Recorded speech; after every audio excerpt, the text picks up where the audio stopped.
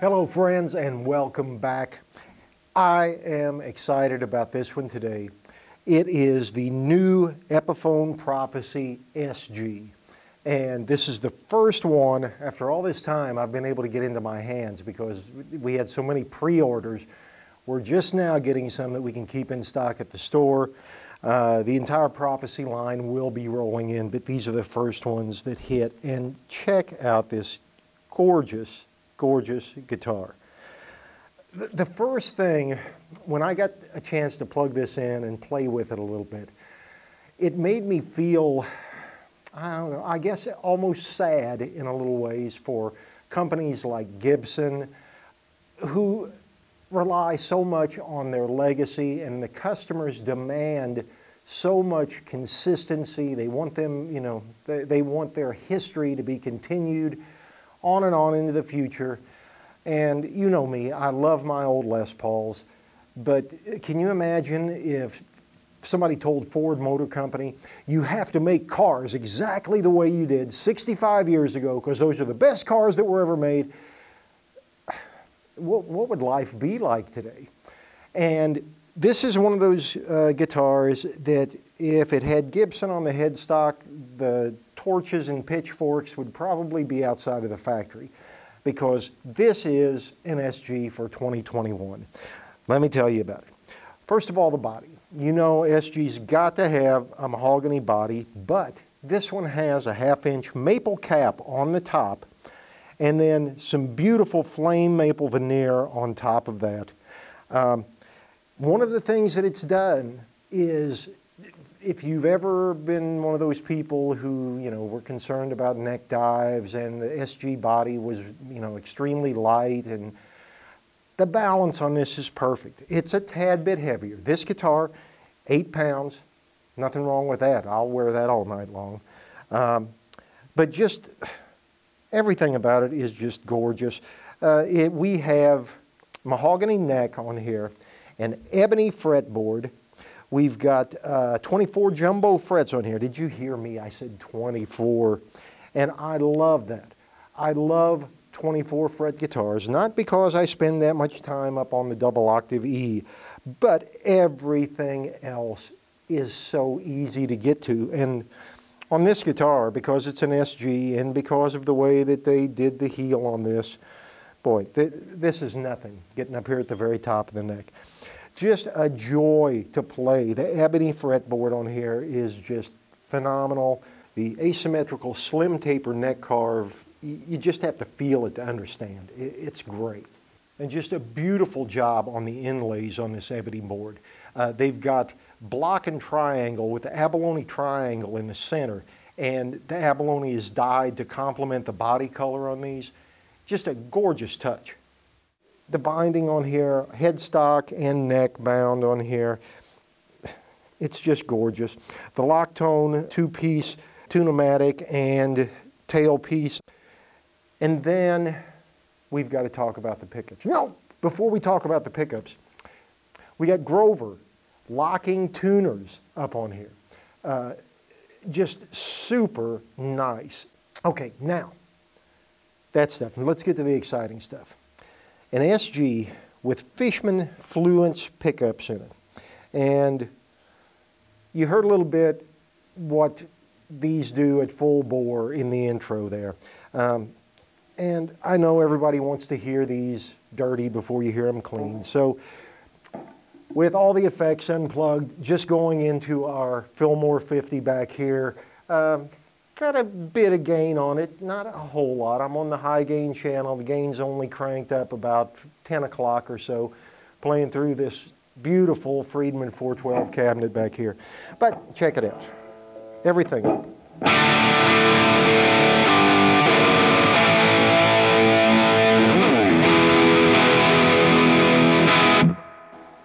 Yeah. Okay, before we go any deeper into this, I think it's worth taking a look at active pickups in general.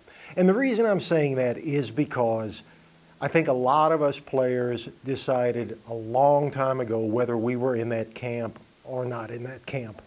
Back when active pickups were developed and they were being used a lot by primarily heavy metal players and bass players. A lot of bass guitars had active pickups. But they had a reputation for being lower dynamic range, which they were at the time. You couldn't get the level of dynamics out of an active pickup that you could out of a passive. Also, it was all just about high output. And a lot of us weren't into that type of voicing. It worked perfectly for a lot of players, especially for metal players where you really need to be out front, where you're looking for that consistency and level. But for a lot of us, we just decided actives weren't our thing. And because of that decision, I think a lot of us forgot some of the really good qualities that active pickups have. For one thing, they're inherently low noise because since they have a preamp that's boosting the signal, there's very few coils on these pickups. And in particular, the Fishmans, they have 48 coils going in one direction, a space, 48 coils going in the other direction. Compare that with the 8,000–9,000 coils that you hear about on most humbucking pickups. This is a very low output pickup. A few of the other things that are just cool about active circuitry in general. The preamp on an active circuit acts as a buffer. And what that really means is that it's kind of a break in the electrical components where they're not influenced by what's connected behind them. I know you've heard that you don't want to have a guitar cable that's too long because you will start losing highs and eventually some mid frequencies because of the capacitance of the guitar cord if it's too long. People who have been using big pedal boards for a while know the importance of having a buffered pedal every so often in your chain, just so you don't lose high frequencies. All of that is eliminated in an active circuitry. So there's just inherently some very cool things about active circuits that, and I'll speak for myself here, that I didn't keep up with the evolution of active pickups because I decided 20 years ago that they just weren't my cup of tea. But Fishman has done some very different things. For one thing, I got to just touch on, this is not about Fishman pickups, this is about the Epiphone Prophecy SG. But I got to touch on this just because it's cool, because I just hadn't researched this for a while. Fishman, instead of coiling wires, they are actually printing very, very tiny wires on thin strips of film. Much like that a computer chip or an IC chip is, the traces are printed directly onto the, onto the circuit board. They found out that they could print each coil individually on a layer, sandwich those layers together, and by doing this, they had just some incredible abilities to be able to tune the magnetic fields, because active pickups do not need a really strong magnet since they're relying on a preamp. Just a lot of the problems that passive pickups always have to find workarounds and innovative ways to, achieve certain frequency resonances and things that they want. Active pickups, and especially Fishman, it seems they've got this nailed. And now I'm going to show you a bit about what I'm talking about. Multi-voice active pickups is one of the things that the Fluences are known for. And in particular, what we just heard here,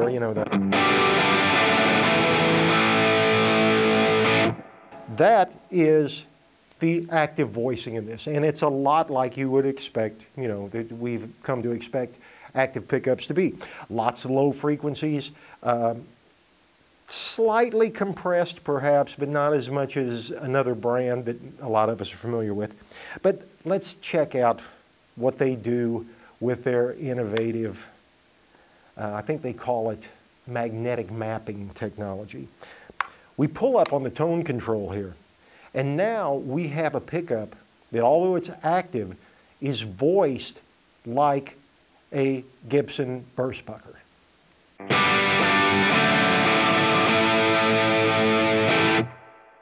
As as compared to the typical active voicing. Now, let me take the distortion off of here so we can really get a good idea of what's happening here. So,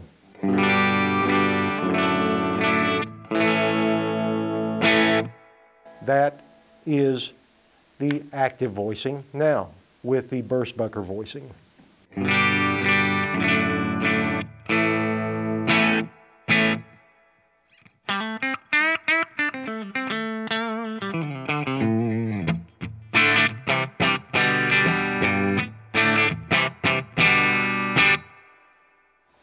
That's an active pickup. That is pretty cool. And as far as those, you know, losing dynamic range in here,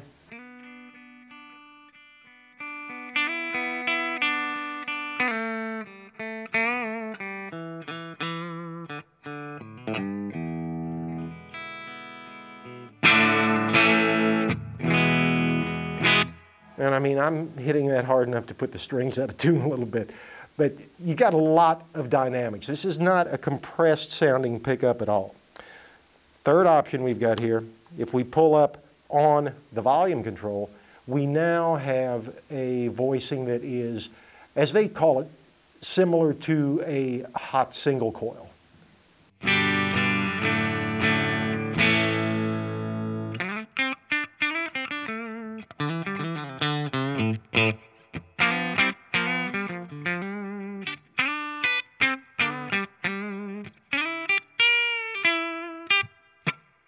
Not what I would call a single coil sound, but a very good and usable voicing along with this. I'm going to quickly go through three of them. I know I'm spending more time on this than I should, but the single coil, the PAF voicing, and their modern active voicing.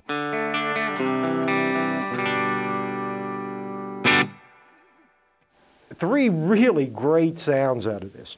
And one of the other things I'm going to point out quickly, benefits of active circuitry. You can do a lot more with the tone control and just tone shaping in general because you don't have to just rely on a high impedance, you know, high pass filter. So check this out. You know what usually happens as you roll down the tone control. You get to a point where your guitar starts sounding like this.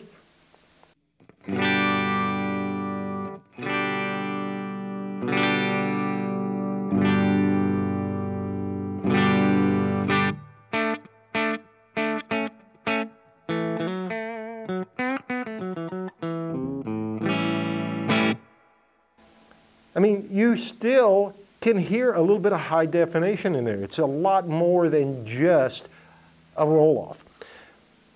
One more thing before I go on. I know I'm rambling too much about this. Active circuitry. No need to worry about any kind of treble bleed. You don't have to fight with 50s wiring or grease bucket circuits or any of that stuff. You roll down the volume control and it does only what you think it's going to do.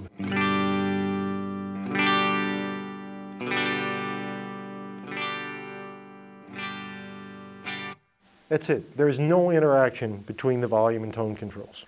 Now that I've rambled about that, I'm going to quickly go through the clean sounds on here. You've already heard the three on the bridge.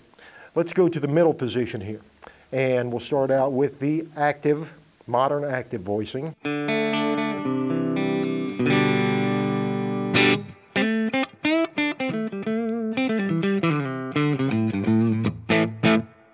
Okay, and now to the PAF voicing.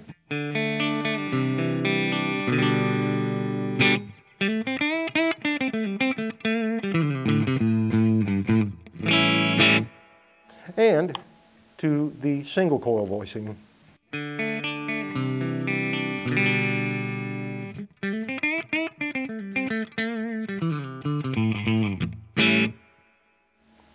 Very nice all the way around. Okay, and then up into the neck position here.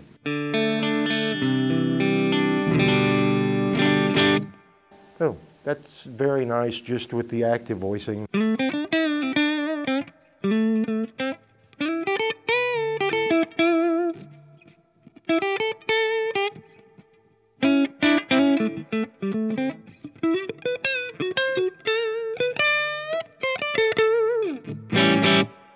Okay, and the PAF style voicing, burst bucker.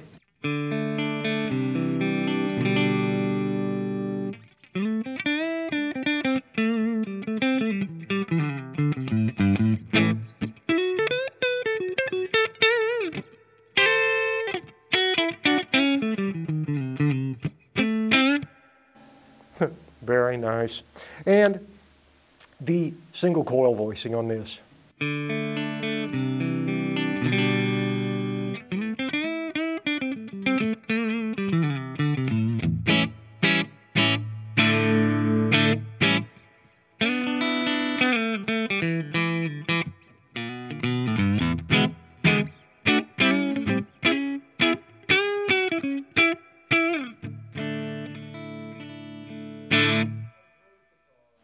I am not hearing the kind of compression I usually associate with active electronics. So anyway, this is the Epiphone Prophecy SG. We've got the rest of the line that will be rolling in here throughout the month. Finally, I'm waiting to try all of these out.